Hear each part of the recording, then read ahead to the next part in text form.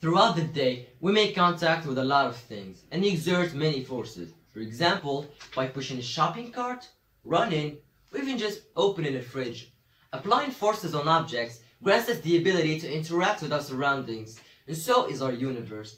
Even if it's unimaginably big, all of its components follow specific and strict rules to help govern all of the interactions. Hi, my name is Yassin, and in this video, we will be talking about one of the most essential rules of our universe, the strong nuclear force.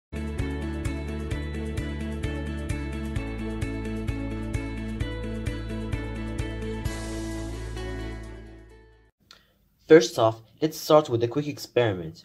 If you take two magnets and point their positive poles to one another, what you will notice is a slight repulsion. And that got me thinking, if similar charges are repulsive, how can the nucleus be held together if it's primarily made by positively charged protons? The answer? It has to do with the strong nuclear force. But what causes the strong nuclear force? Let's not get ahead of ourselves. First off, we need to understand the concept of force carriers.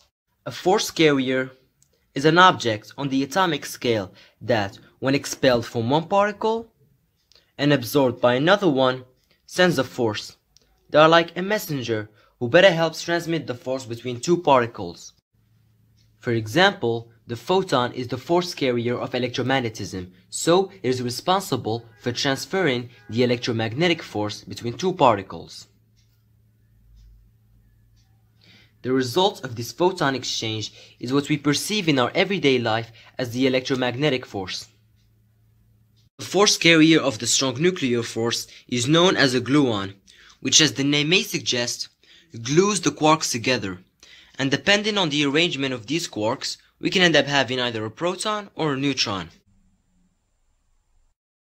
And those nucleons repeat what happened, but this time not by exchanging gluons, but by exchanging another particle. This particle is known as a meson.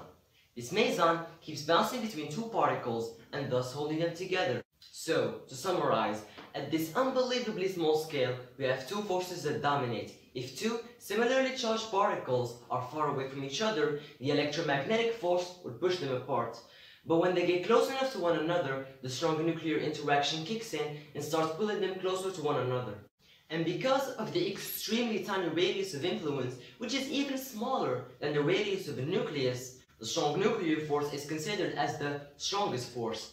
Approximately 137 times as strong as electromagnetism, a million times as strong as the weak force, and about 10 to the power of 38 times as strong as gravity. That's how many zeros, by the way.